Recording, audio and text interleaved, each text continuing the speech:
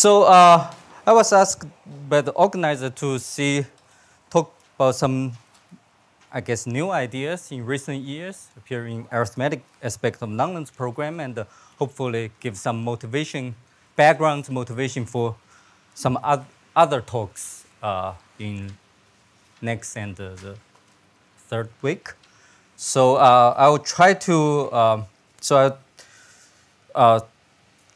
start with some. I guess I won't touch many details, and like hopefully just convey some general ideas and why such new things are useful. Okay, so let's start with introduction. So let's see. So consider the classical Langlands program, Langlands correspondence. Let me see.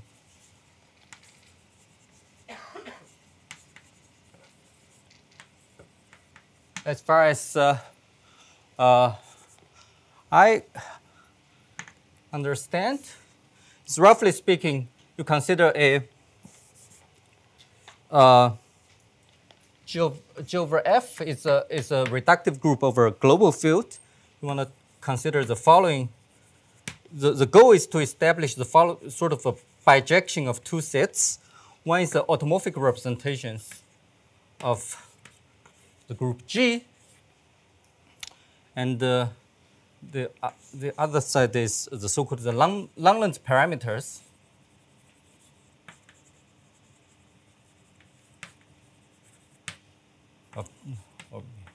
I mean, depends on convention. Some people say G, some people say G hat, G check, and there should be some way to relate them very roughly speaking, bijection given by the so-called reciprocity law. And such bijection is not an arbitrary bijection, but they should respect to some certain finite structure, like namely from the automorphic side, you will get the so-called spectral data, and on the arithmetic side, you will get the so-called arithmetic data. Langlands dual side.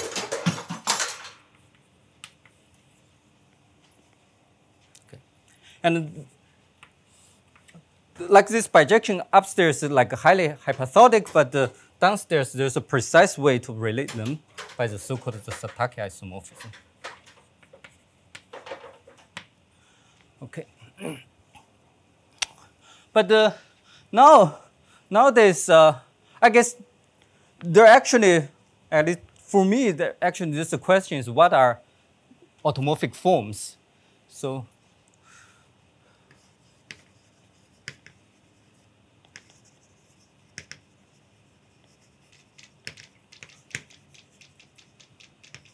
well, actually nowadays as far as I understand, there are actually three basically different theories, and I guess people usually mix them up, but I would think they are really different things, and but of course there is common intersection with each other. But let me just mention what do I mean by three different things. So first of all, there's usually the complex theory of automorphic forms. I think this is actually a theory Langlands originally tried to develop and imagine. So basically here, people are basically studying representation. So the so-called automorphic representations are basically representations of the Adel group G of AF on some space of functions on this space G of C of G. Where C, this sort of space of functions could be some kind of smooth functions or L2 functions, and so on and so forth. Okay, so, and I'm listing these three things in, I guess according to the order it appears. The second is I would say the algebraic theory. So where people are studying like something like the holomorphic modular forms or algebraic automorphic forms in some precise meaning. It's sort of some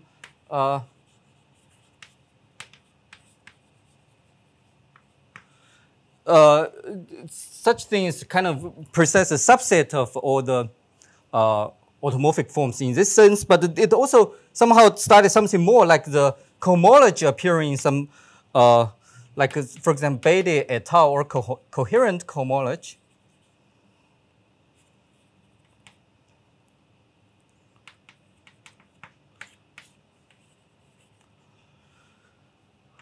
Of something like Shimura varieties, which were discussed in previous lectures, or moduli of Stukas.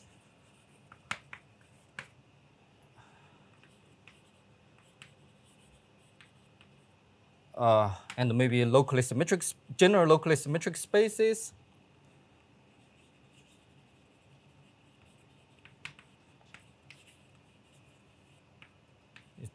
So on and so forth.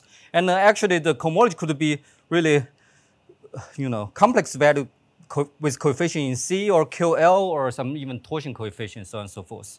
So they are not actually completely overlap, but the large portion of algebraic theory is a subset of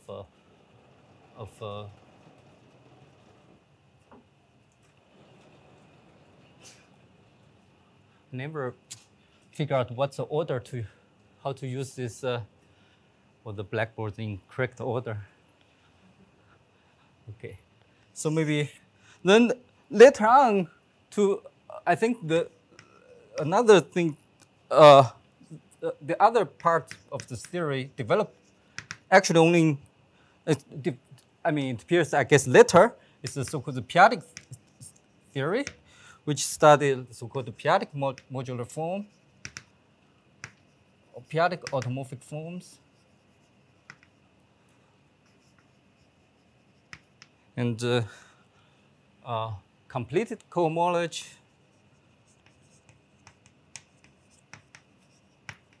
so on and so forth. So this part also contains a large part of algebraic theory, but as far as I understand, not all. For example, some like mass forms are there. We don't know whether there's some periodic automorphic theory could attach them. Okay, so any questions? Oh, I would say mass forms are also not changing from your Shimura variety. It's but as algebraic automorphic form in precise sense. Yeah. Right. So I would say like none of them contains each other, but largely, more or less, 2 would be 1 intersect with 3 inside. Like, or maybe 2 is like not intersection, but the methods from complex theory and the periodic theories are used to this algebraic. Okay, so I would really like to distinguish it. There are different things, and but it's just because, like, for example, complex method is also used a lot in the algebraic theory, or periodic method is also used here. So so then what is the once we know this what the automorphic form now I can talk what are the let me put here the Langlands parameters. Actually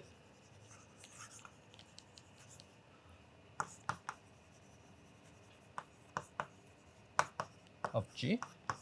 Well, so in the case 1, simply I don't know.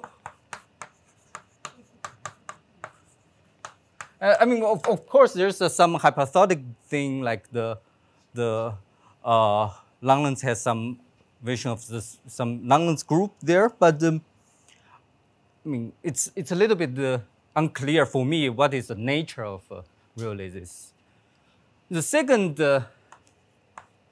case, I think this is more or less one should think about it.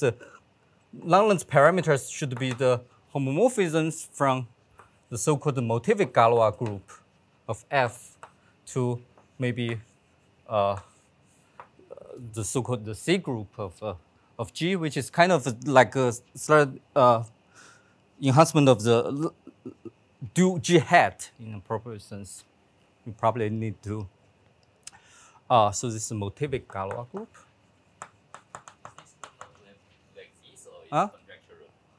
Of course, this one is still conjectural existence, but I think its nature is more clear, at least to me. It's say pro-algebraic group, and this morphism should be just the algebraic representations.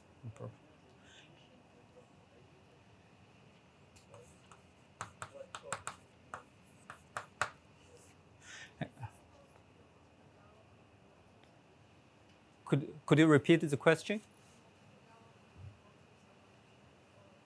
I simply couldn't hear.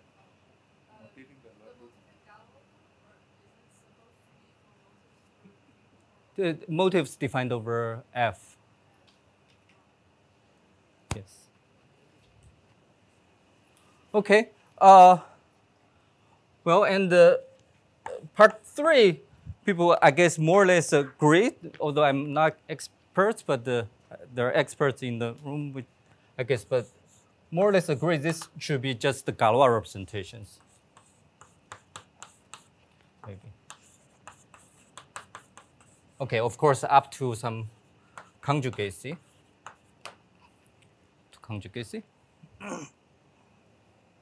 And somehow algebraic theory in some sense embeds into this complex theories. If you take the, let's say, C point of motivic Galois group, which is sort of some pro-D group or pro-locally finite group, there should be something like Langlands group mapped to it. And the motivic Galois group, when you base change to QP, it's always equipped with a map of Galois group into it, and then you pre-compose, you get this theory.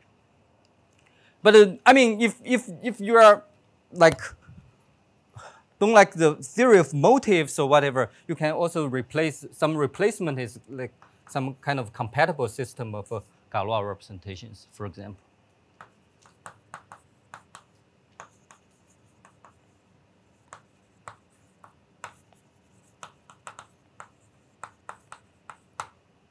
Okay. There will be conditions for all of these, right? For the Galois representation. For this one, I mean, basically continuous representation, yeah? What do you mean by, what are the? Huh? Oh, almost everywhere unramified, of course, and the content. This doesn't, I think, you count all the periodic thing. Yeah. Okay, so, right, so now I can see what's so more or less I will basically, again, as I said, because we don't know what the motivic Galois groups are, we will also think about this in terms of Galois representations. But now the basic idea, the sort of the idea.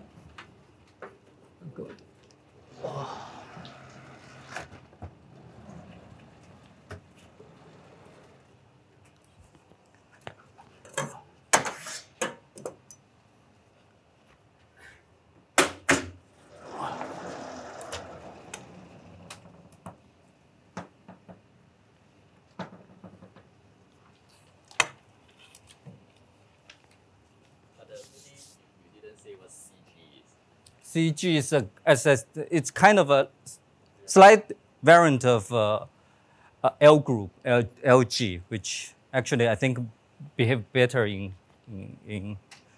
the algebraic content. Oh, Is that the Berger G? but yes, but Bazar-G introduced such C. This is introduced by Bazar-G. Yeah, C group. Okay, so so then the idea, actually, I would say this. I want to sort of advertise is you go from the original, as I mentioned at the beginning, the original statement of Langlands goal of the Langlands correspondence is bijection of two sets. And now we want to move from the set of Langlands parameters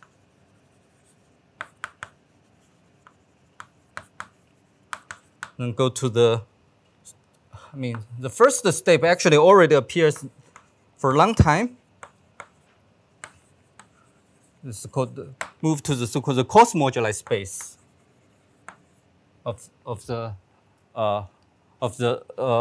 Langlands parameters. Langlands parameters, which appears actually in the form like so-called the deformation ring of Galois representation, or maybe people call pseudo deformation ring.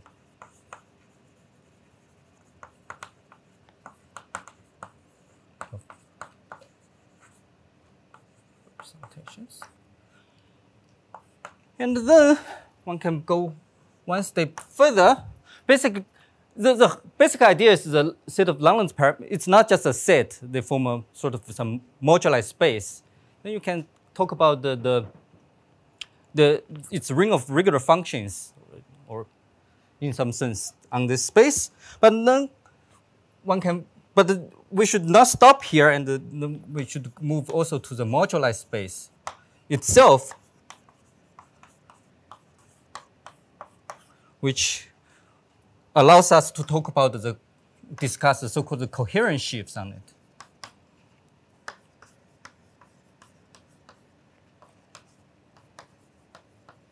Okay, or maybe I should, because this word will appear later on in any case, so I probably will need to talk about the derived moduli space of Langlands parameters. So, in this original framework, we are talking about basically the set of automorphic representations.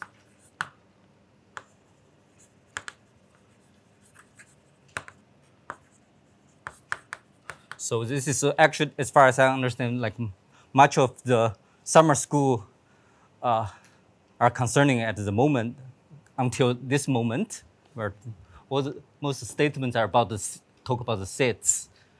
But somehow, actually, move to the next stage already appears for a long time. Because once you move to the deformation ring, you can talk about the Heck algebra, which sort of controls like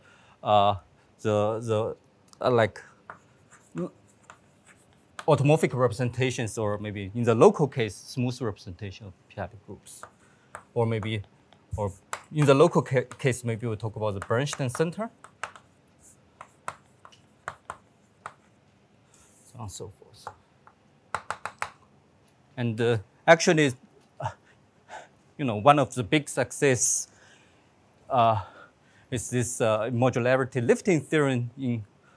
Is actually you need to establish some isomorphism here to deduce bijection upstairs.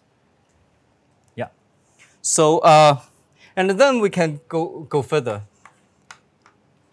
So if we move to the whole stack of Langlands parameters, talk about the coherent sheaves, we probably need to talk about some categories of representations. Or maybe some like, we should consider the cohomology as cohomology. This idea again actually already appears like as modules over Heck algebras. Heck algebras.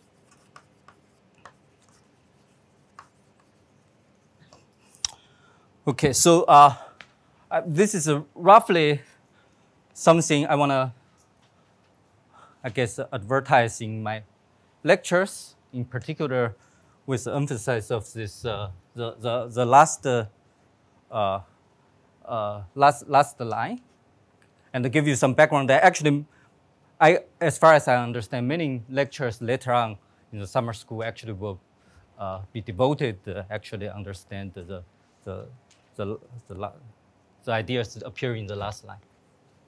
Okay, but I should mention, I will only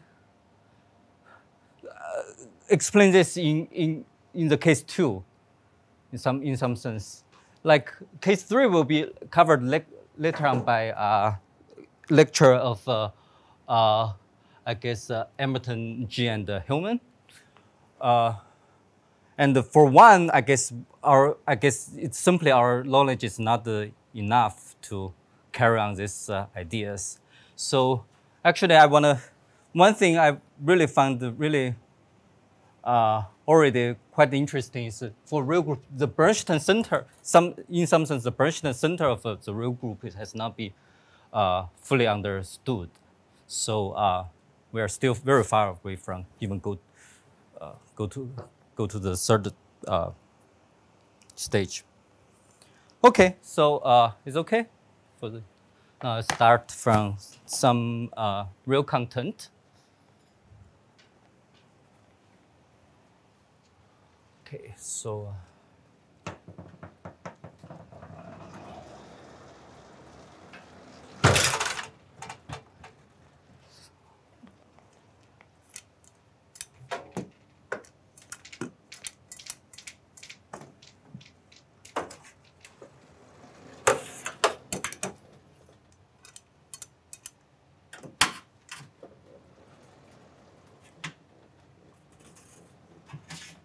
okay, so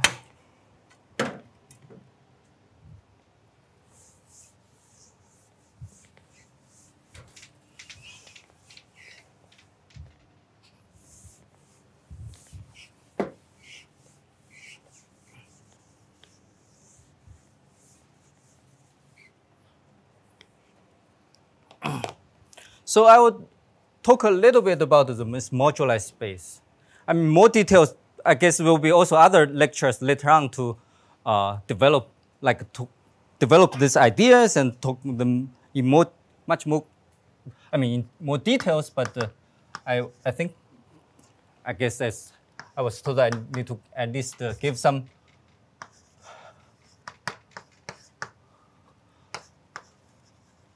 like sort of impression what they look like, and then leave.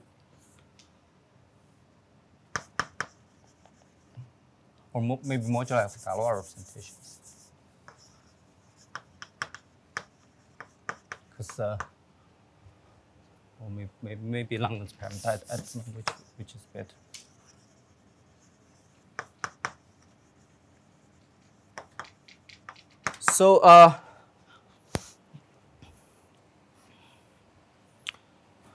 So record that we want to, roughly speaking, recall we said at least in case 2 and 3, we want to think about Langlands parameters as a Galois representation, from Galois group to some C group, which you can safely think about this is I mean GON at the moment, but let me just consider. Or maybe let me just write it in this way: C group up to G hat conjugacy, and so I want to talk a little bit how you could think about such thing as a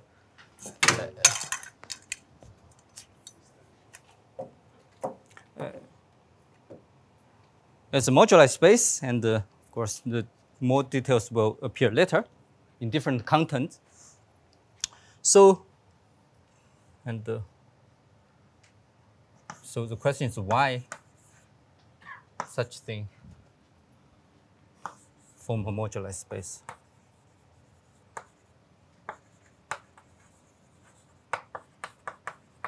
I guess. So the baby idea is if you just think of gamma as some abstract group, and H is some algebraic group over some, let's say, base field K. Maybe I use lambda base ring lambda to lambda denote the coefficient. Then you can easily define a space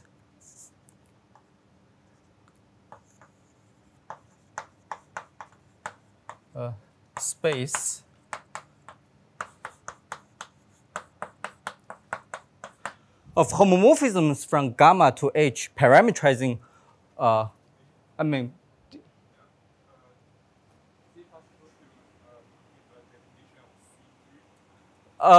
CG is I won't really use that much. So let me, yeah, maybe postpone. Yeah. So it's more or less like G hat if you think. You can think about it as G hat at the moment. Actually, for what I'm going to talk about, you can safely replace by G hat. It's only important, I think, in global number field case and the periodic case. It's algebraic group over lambda. This is some ring QP or ZP or something. Yeah, so you can define the space parametrizing representation homomorphisms from gamma to H, such that to say a space, I need to specify what is value on a K algebra. So it's K algebra is just to consider group homomorphism from gamma to HR. Now, RH is an algebraic group. So let's see. So. Sorry, is KF here? Where is the K? What is K? You said a K algebra R? Oh, sorry, lambda algebra. Sorry. Okay. And the claim is this is actually it's always represented by an affine scheme. So fact is, it's easy to see that this is a affine scheme.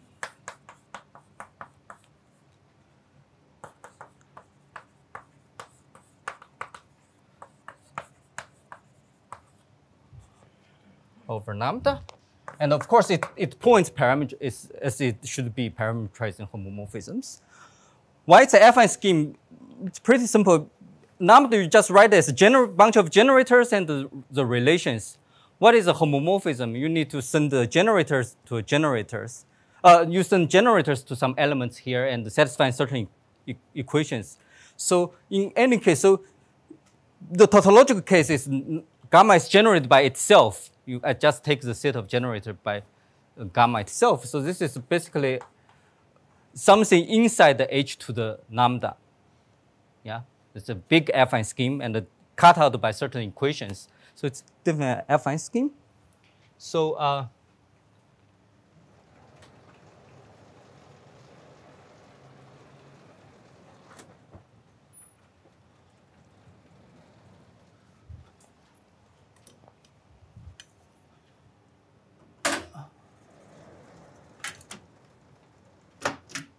So for example, let's take some, maybe let's do this, otherwise it's too far.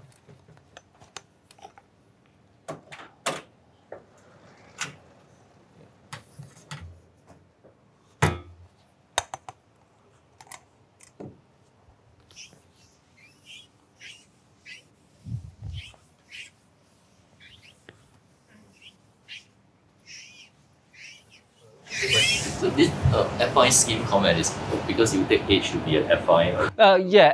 Affine algebraic group. Sorry, I should know. Yeah, they are linear embedded into GLN. They're always embedded into some GLN. This is my, Okay, so basic example. If gamma is just Z. Well, it's generated by one element, so this is just H itself. Yeah? The case that is sort of important is we consider the following group. This sometimes called the Q-TIM group. It has two generators, denoted by sigma and the tau. such that the sigma inverse is tau to the qth power, where q is some integer, let's see, positive integer. Okay, so in this case,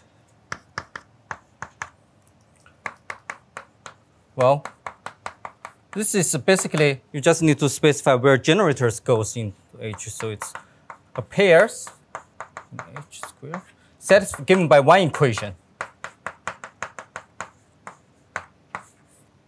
It's inside the H square. Okay.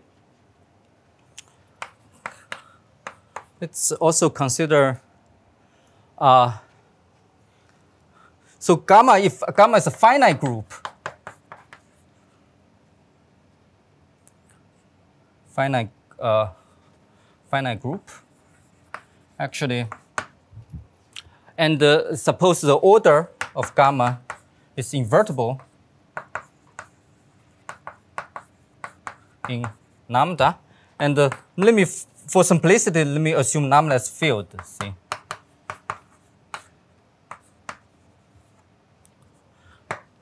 okay. For simplicity, then in this case, it's actually easy to describe a this affine scheme modulo the action of H, because I mean, H acts on H by conjugation, so it acts on the set of all homomorphisms by conjugation. And in the case when the group order is invertible in lambda, let's say if H is GON, every representation is semi-simple. So basically, there's no really continuous moduli. And this, you can, after modular H, actually, it's just the disjoint union, or maybe, let's say, algebraic closed field.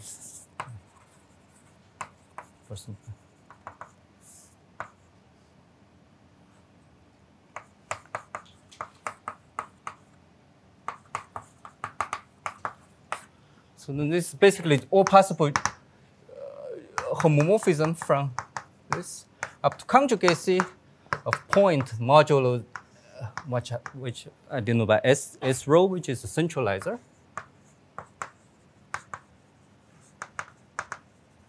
Of rho in H. So, so you see this group actually already appears somehow in Langlands theory. This group already appears like it's automatically in this geometry of this thing. Yeah. So, but the case is actually more complicated if the order of lambda is not invertible in lambda.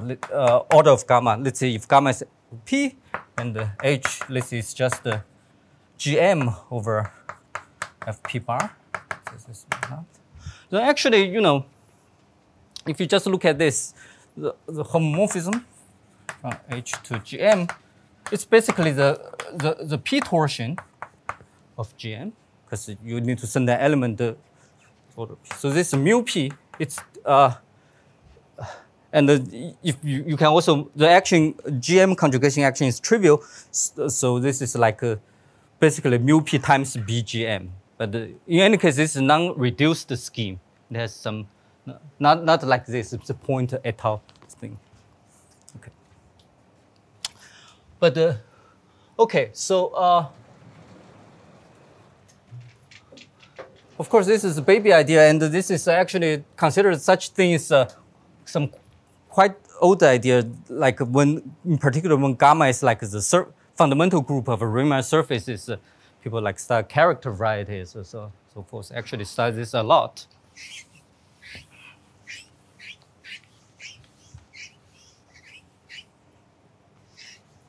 But this idea, when you apply it to here, there's actually two problems. One is actually a Fermionian one, which I'll talk slightly later. But let me first talk about this.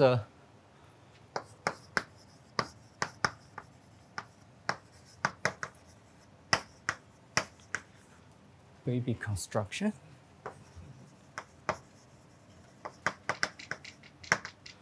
But let's first talk about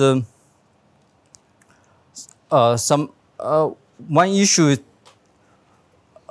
which actually I probably will also appear later in lecture, is let's look at the example 2.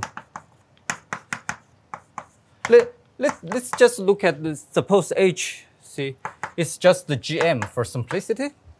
Okay, so then the you know, in this case, this guy, it says say there is 2 element A, B, A inverse is B to the Q. So, but because this is already commutative, so it's basically the pairs AB in H squared, such that B equals B to the Q's power. Okay, so that's this guy is inside the this 2-dimensional torus H squared, but when Q equals 1, so this equation is automatic. It's a sort of a redundant equation, yeah, a priori. So you are somehow, it's like if Q is not 1, it's okay. We are just B must be a Q minus 1 root of unit in H. But when Q is 1, which won't appear, this example won't appear in the Galois group, but this phenomena will appear. So I just illustrate this phenomena using this example. When Q is x1, this equation is redundant. If you write down this scheme, you know, it's given by, you consider the ring of 2-dimensional torus. Let me write this coordinate by x and y. So, and think about x is coordinate for A, y is coordinate for B. So originally you are quotient of this G, y equals y to the Q, quotient of this ideal. But in this particular, if Q is 1, this ideal actually is just the, what's 0? You are quotient of nothing, so you remain, the whole thing is remains. This is actually not good for some purpose. It's actually, this is that this, I mean, we know that if your quotient define some, let's see, some variety in some affine space by some equation, if you don't get the expected dimension, you are quotient of one equation, you're supposed to get something of dimension 1. But if you don't get dimension 1, usually there's some like a non-transversal intersection, and there should be some derived structure. So there should be derived structure.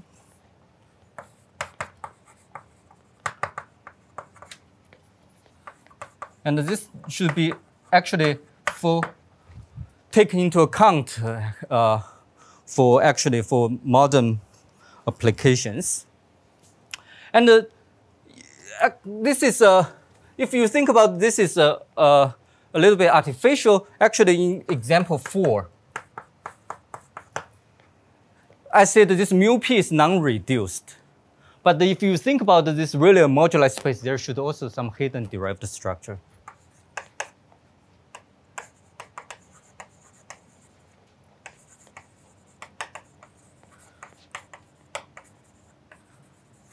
So here it looks like the dimension is correct one. You are quotient of the one-dimensional thing by one equation, but somehow there's still some non-trivial derived structure there. It's the problem is the presentation of z mod p as z mod pz is not quite good. So okay, so this is the first issue. So issue problem 1. So I won't really go to the details of all this derived stuff. I guess it will be mentioned, I guess, at least several times in the conference, but in the summer school. But I guess nobody will really. I don't know. Some speakers are here, but they probably won't really talk about what are the derived things. So it's like a hidden black box. But I mean, I hope at least I give you an idea. Here is instead of, if Q is 1, instead of just consider this ring, I really need to remember this two complex. It's like this ring map to it by zero map, and I think this is sort of some derived ring, and that's some hidden derived structure here. Okay. Okay, the second problem too is the problem two is more familiar one. It's we only want to, so Galois groups are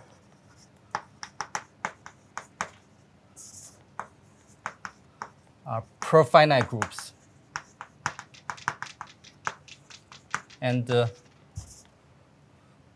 we only want to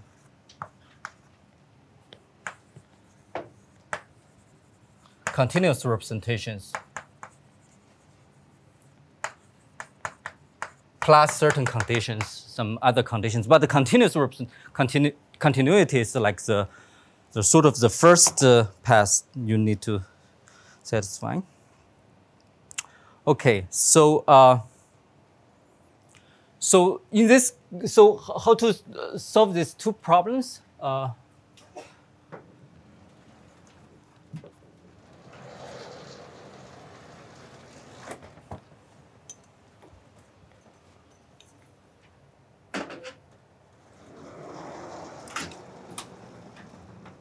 mean, at least how to solve problem two. Let's first look at examples, and the examples will suggest an answer.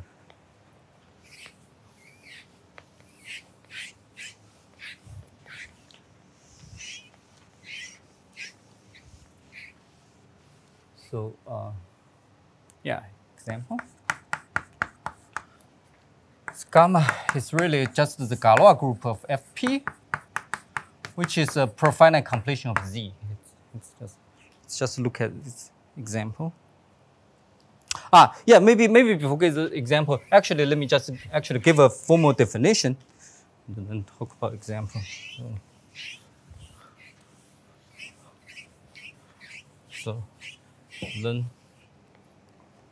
So maybe we can make the following definition. So for simplicity, I will assume, actually, first I assume, let's say lambda is algebraic over some base field, like, because when we are talking about the continuous representation, we need to choose some prime L's, so some FL or sigma L to the n, some torsion ring, like, and the lambda is algebraic over it. So at least at the moment, I don't want to consider topology on the coefficient. This is the problem. I mean, this is a point. I mean, so then definition. So we define, so let's see, gamma is a profinite group. Then we define all the possible continuous, the moduli space of sort of continuous homomorphism from gamma to some group H. H is still over lambda. I just defined as, I mean, if you think about it, if it's lambda point, it's a continuous map to from profinite group to a discrete group, so it must factor through some finite quotient. Yeah, so it's better to, then it's natural actually to define this as some all possible homomorphisms that factor through some finite quotient, where H is inside this is open normal.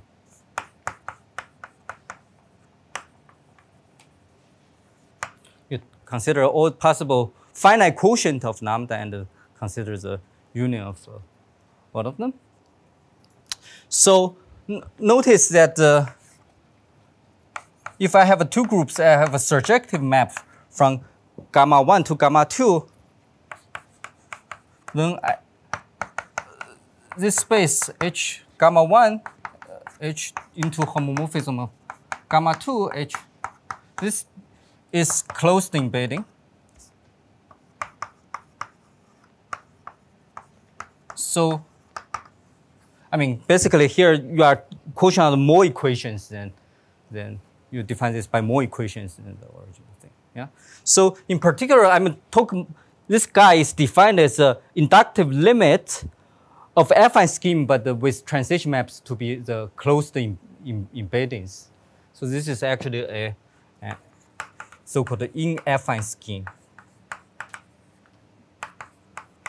So you can think about its inductive limit of affine scheme, or think about the ring of regular functions is like a projected limit of ring of regular functions. So it's like a ring of regular functions, pro algebra. So then we look at the, okay, so actually this definition is good. I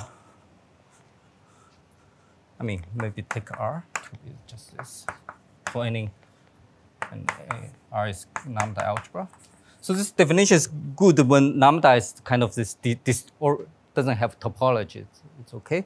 And if you really want to do derived things, this is even good for derivedly if R is so-called truncated algebra, like it only has finite homotopy groups, finite many homotopy groups. This is okay.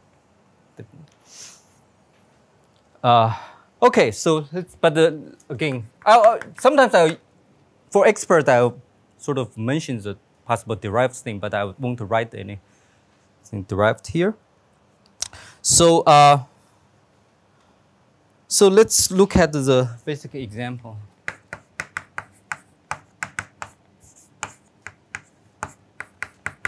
P. So how does this look like? Well, the continuous homomorphism from Z hat, let's just consider H to be GM, the simplest group multiplicative type. Then this is basically, it must factor through some finite quotient. This is Z mod n, so I'm taking the union of all n torsion, okay, of this group GM. And if you think about it, actually, if you take n is bigger and big enough, it's basically you consider all possible points, let's see, of G of, let's say, over F Q bar. Let's base change this to, do some base change of formal completion of GM at those points, in some sense. Let's see, lambda is just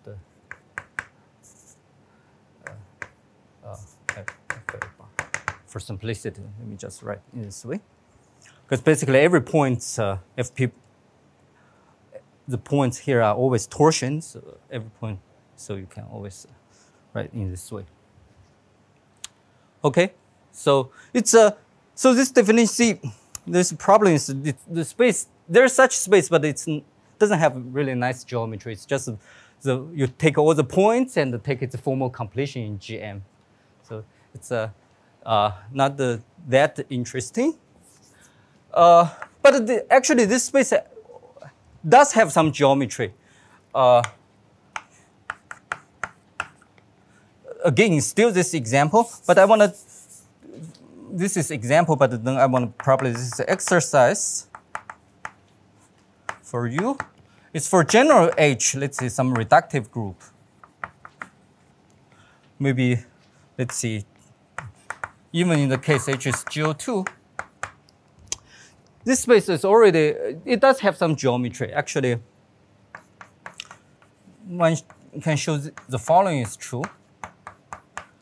You consider all possible homomorphisms.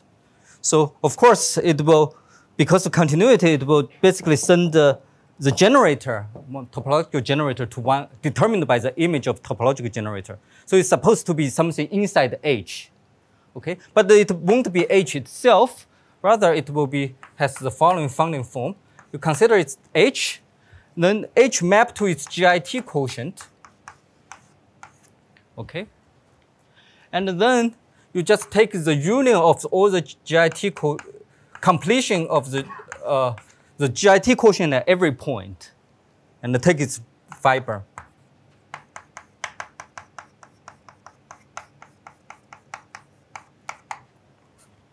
Let's see, numbers. So in particular, the picture looks like this. Drawing the picture. It does have some geometry. This is the space H. but the space is not the H itself. The H mapped to the GIT quotient H mod H. For each point, you take its each point here, you take its formal completion, and then take its fiber. So, in other words, the geometry actually happens. There's some continuous family here, but also on the other hand, it's also very disconnected on this direction. So if you think about this, is actually a semi-simple direction, and this is like the unipotent direction. Such thing really happens if, for example, if I have two trivial representation of FL and I consider its extensions, there are basically some A1 family here, so that contributes the continuous thing. But still, the semi-simple direction is actually almost fixed. There's no way to vary it. And also I want to mention, but it's already slightly better than the usual people study, let's say, framed deformation ring, which only considers sort of completion at the one point here. Now it already has some geometry, but it's not good enough. The idea is, of course, you notice that this guy sits inside if I choose a topological generator, then this guy sits inside here and H. So, because this is a Galois group of finite field, I have a canonical topological generator, namely Frobenius. So, then maybe we just replace such thing by here. We get actually really a nice space, just the H itself. Okay, and then it connects different points here. That's kind of the basic idea to construct this moduli space. And it actually works in some cases. So let me now state the theorem and then make some comments.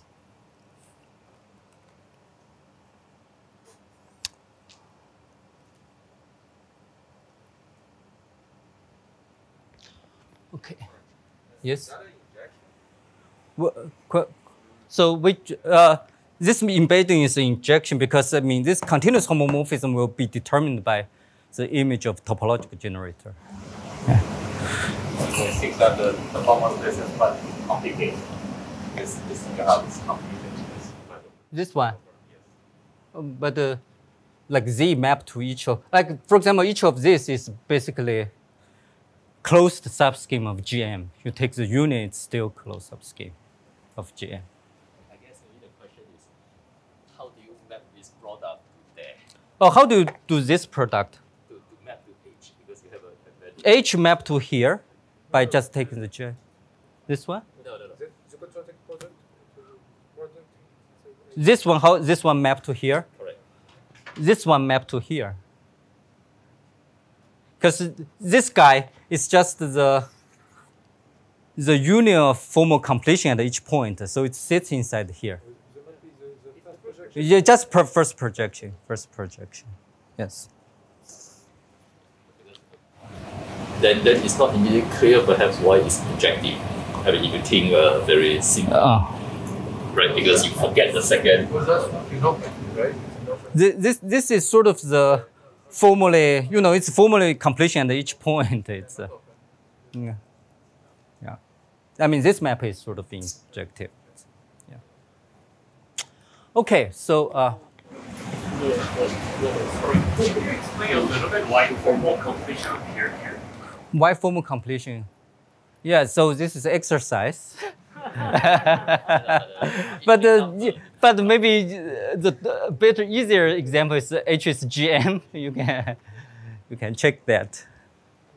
Generates.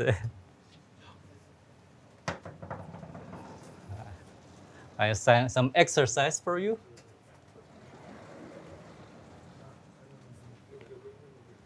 Okay. Yeah. So maybe.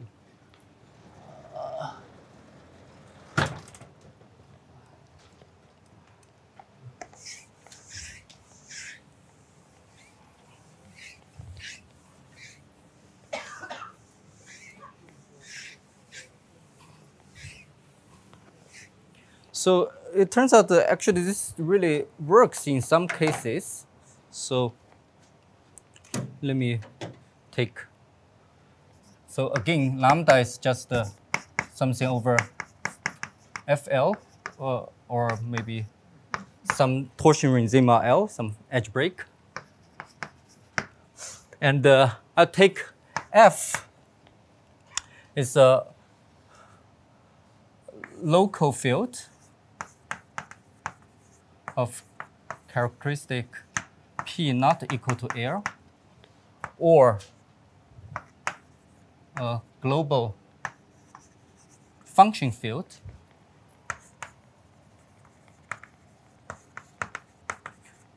of characteristic P not equal to L. Okay, so basically this is like QP FP double parenthesis T, like equal characteristic, mixed characteristic. This is like the function field of edge break curve. And then you let WF to be the Wei group. So let me just consider the now I have the Galois group. So and in the global case, because we only consider Galois representations unramified almost everywhere. So I just consider Galois group unramified outside S, a set of this. And so this so I mean this S means in the global case I will consider this. Otherwise, so and inside here I take Z generated by Frobenius. This is so-called Wei group. Okay. Let be the Wei group of F. Okay. Then. So then, the claim is then. If you consider all possible these homomorphisms from instead of consider Galois group, but from the Wei group to H. Wei group is still a topological group. It's sort of the kernel is still a profinite group and a map to Z, so it's kind of a locally profinite group.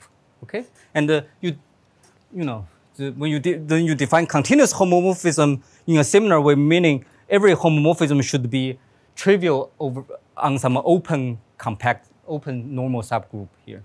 So in fact, so the quotient is not going to be finite, but the sort of finite extended by Z. You use the same definition, open normal, but the quotient is not finite anymore. Yeah. So then, a priori, then again, it's a union of inductive limit of affine scheme. Yeah.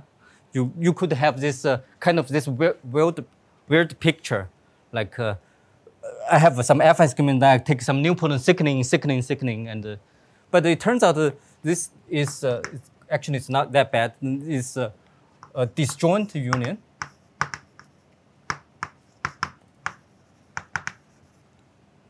of affine schemes over lambda. So you won't really have this kind of formal directions. So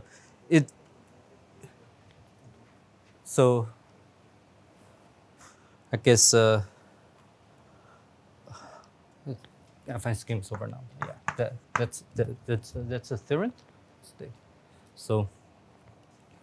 So basically the basic idea is in this particular case, I will comment in other situations. So this theorem maybe mention is once you replace the Z hat by Z, you really get something. This kind of bizarre geometry won't appear. You really get something nice. And so, so in particular, so maybe, yeah, let me then make a remark.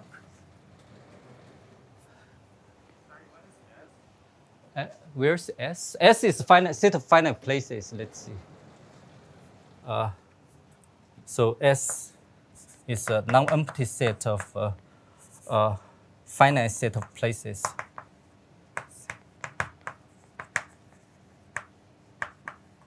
Of F in the global field case. Okay. Yeah. And then,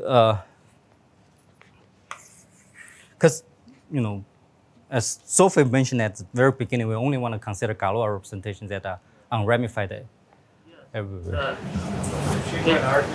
Are the members of the union finite type?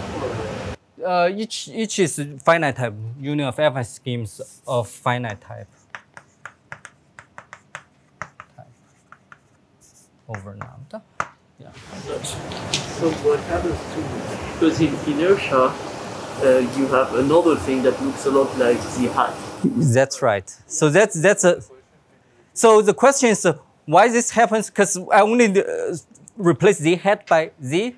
In the inertia, for example, in the local case, the inertia, there's still profinite group, but somehow, why such thing didn't happen already? So I'll try to give you a feeling of. I mean, more in the local case. Let me just make a remark.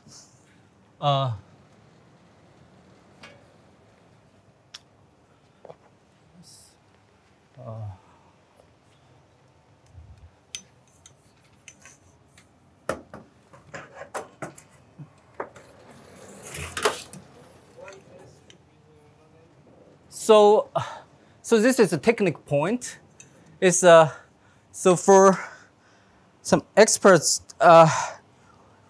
you usually think this way. When a group appears a fundamental group of a variety, it's better to consider moduli of local system on that variety instead of just the moduli of representation of the group, unless the variety itself is k pi 1.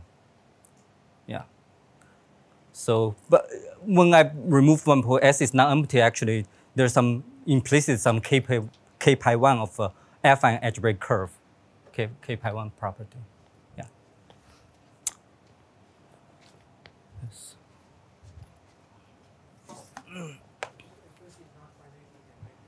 Huh? WFS. Yeah, it's not. So it's a Galois group is not finite generated. So it's not the.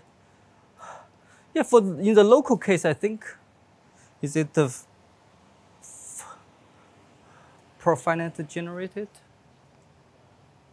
I don't think. Yeah, no, it's. The global case, if you impose S, it's still some like tame part is always finite generated, but the wild part there's a lot of things. So that's the reason. Actually, you won't really get just the scheme of finite type over lambda. It's a union, disjoint union of thing. Some like a non-finiteness actually has some.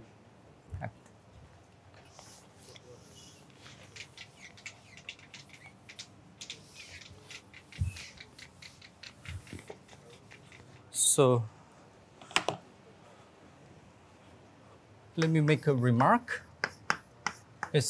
So actually, when F is local, and of course again L equals P, more detailed discussion of this space will appear in later lecture by that. I guess he will, as far as I understand, he will give some detailed discussion of the geometry, even not just definition, but just the geometry of this space. This is a local field. Actually, I mean, this theorem, in the case of local field, it's basically proved by almost same time by different group of people. So I guess it will, like, by myself, by Dat Hem, Coherent Sheaves, Moss, and Farks Schulter, I think. So anyway, so we will see more about this. But the basic idea I want to tell you, just because answer Sophie's question, why this works in the local case. It's basically the following thing. If you consider the Wei group, then it map to the tame part of the Wei group. You just quotient the wild while inertia.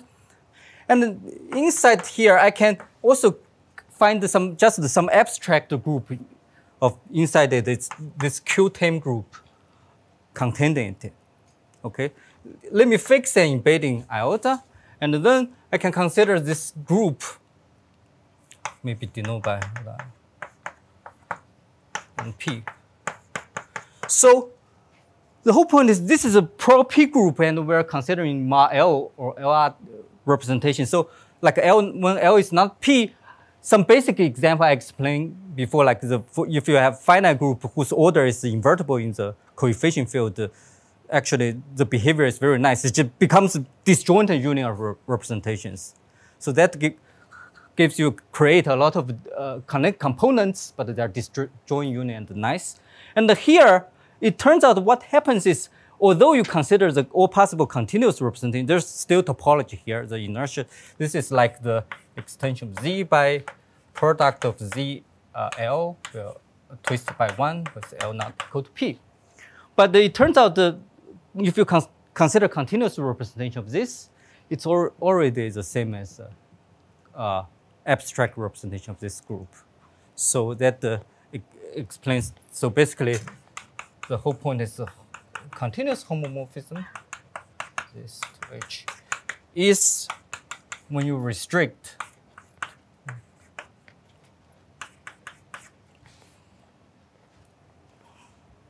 and this is, we know, is basically an affine scheme.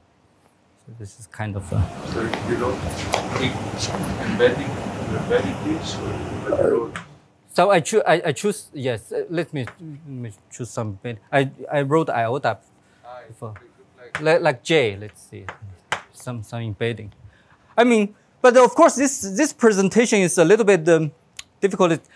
It depends on the choice of the generator. So a priori, if you just define some space like this, it depends on the choice of generator. This is a canonical, but it turns out, this definition is canonical, but turns out they are the same.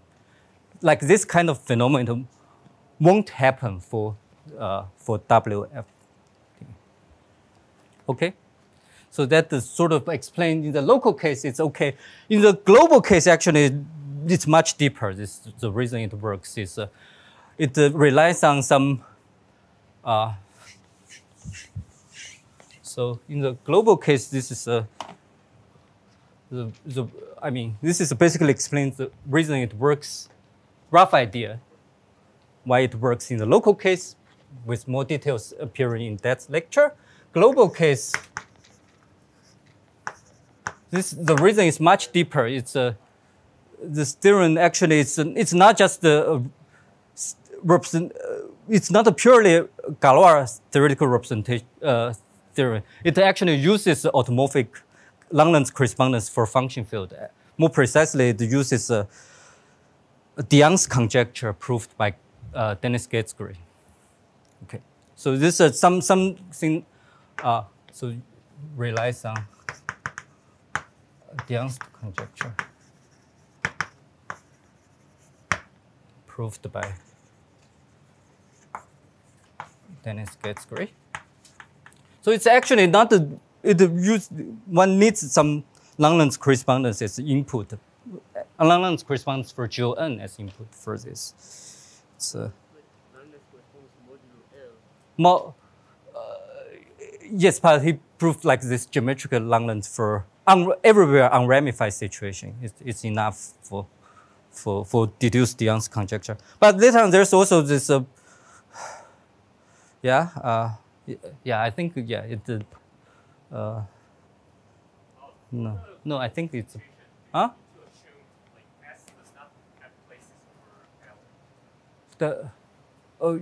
to what? S is any non-empty finite set place. Yeah, any. S cannot pass pieces over L. This is a function field. This function field. Yeah, function field. So now there comes this remark. This is sort of miraculously works if you just replace Z hat by Z in the Frobenius.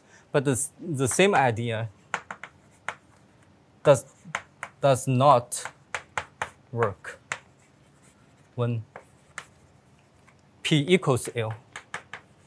Okay, so if you can consider L is the same as a residual characteristic P, you can still consider the representation of wave group, okay? And you define it, it's not gonna be something like that. It still have some like weird structure, like some very formal directions. I guess probably Toby will give some, in their lectures, they will give some example even probably to why it doesn't work in that case. So, doesn't work when F local and okay. So one needs some further some new ideas, and that's one construct nowadays so-called the Emerton G stack in that case. So it will contain such thing as a form of closed substack inside it, but it will sort of connect something deep. So basically, in this case situation, this is still not good enough to connect thing points, but you need better idea. But this is still reasonable. But this guy, I mean, I want to say, actually this definition, if you're in the global number field case, maybe I not write it, but I'll just say, if you're in the global number field case, if you just consider the Galois representation defined in the continuous homomorphism, it's still a reasonable object, although it's not going to be a union of scheme. It still have indirection, but somehow still reasonable to consider. But I won't talk about that. Okay, so I have like, I start from, I think from 11:30 that time there. So I think couple of minutes. So, supposedly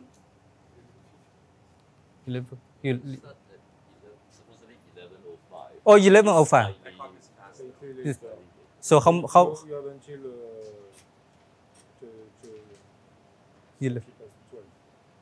12 minutes? No, 10 minutes. 10 minutes. Okay. 10 minutes. Okay. Okay. So, right.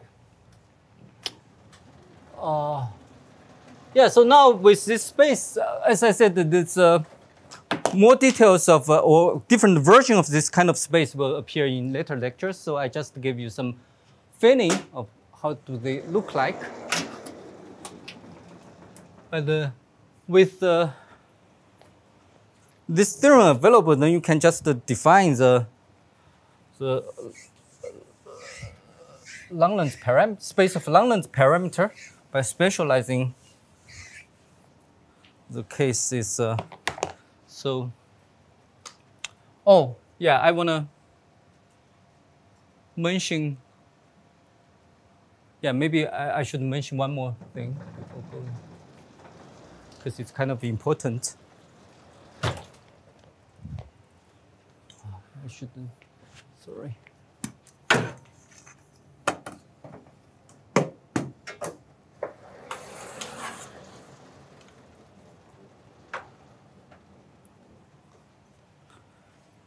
It's the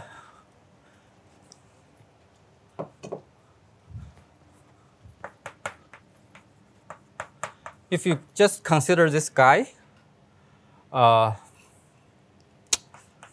this Galois V group, or maybe S over H, you take the limit over all zima L. You let the lambda to vary. These are affine scheme. Each one is a union of affine scheme over zima L to the n. You take the union. A priori, you get some formal affine scheme over ZL, but actually it can be extends to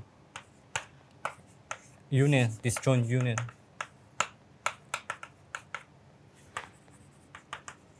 of affine schemes over ZL, and then whose QP points will give you the usual continuous, ZL points give you the usual continuous analytic representation Q. But this is at the level of classical moduli space, it's not that difficult see, but the derivative is quite involved. Okay, but again, this thing doesn't work in this case, in the L equals P case.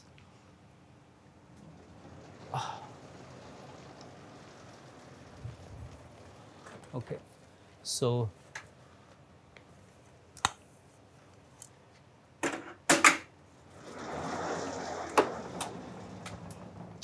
now we can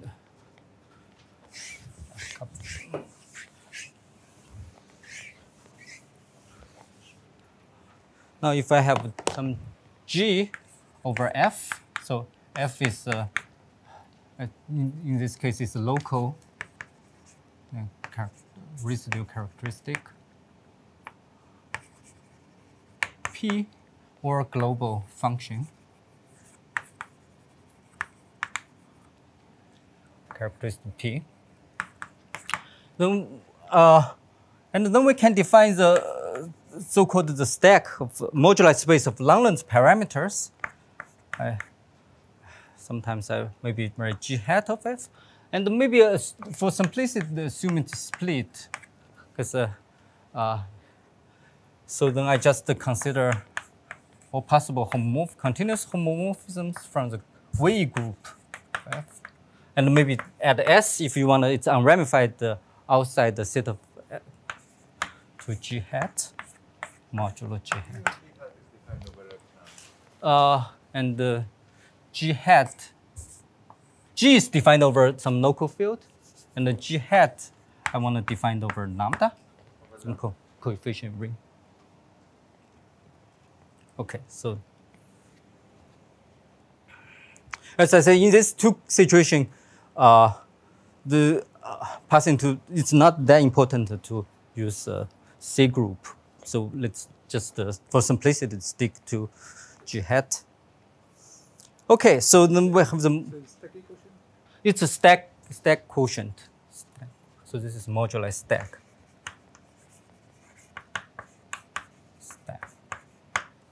Okay.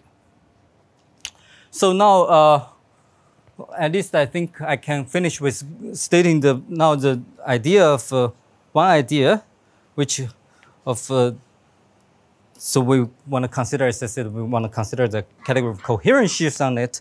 So we want to, let's maybe move to 2, some coherent sheaves, and state at least the conjecture, and talk about more about it. So now we first assume F is local. So so I let this rep of GF, the category of smooth representations of GF. Yeah, let me assume for lambda is either some like FP bar, some fields, let's see, or QL bar, it doesn't matter. So consider this category of smooth representations. So it contains a full subcategory. As I said before, previously we basically considered the set of irreducible representations, but now we want to move to categories. So we consider this full subcategory generated by just a full subcategory. Generated actually meaning under finite colimits.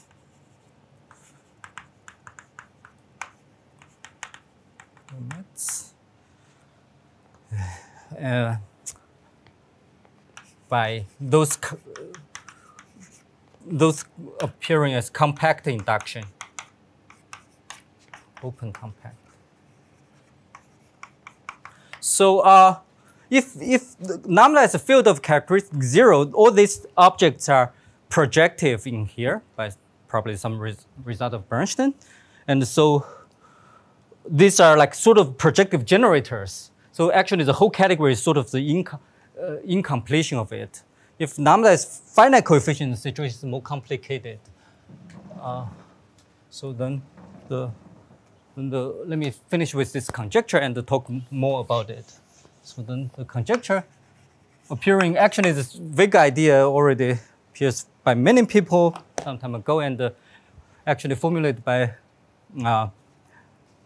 precisely formulated by various people like a human, myself, maybe some other, like, I don't, Benzvi, Nadenholm and Chen. And later on, actually, this also there's later on I'll talk about there's some even more general thing like this categorical local Langlands by Fark and Schultz and some version by myself. So the conjecture is let me assume G quasi-split for simplicity, and equipped with a pinning.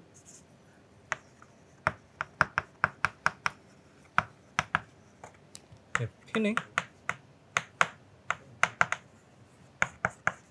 For real. Then there exists a fully faithful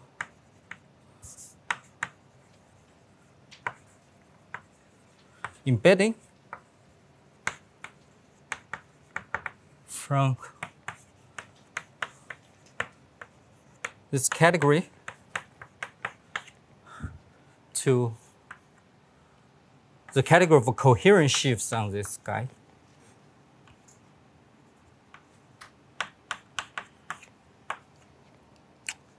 And which I denote probably by A, this functor.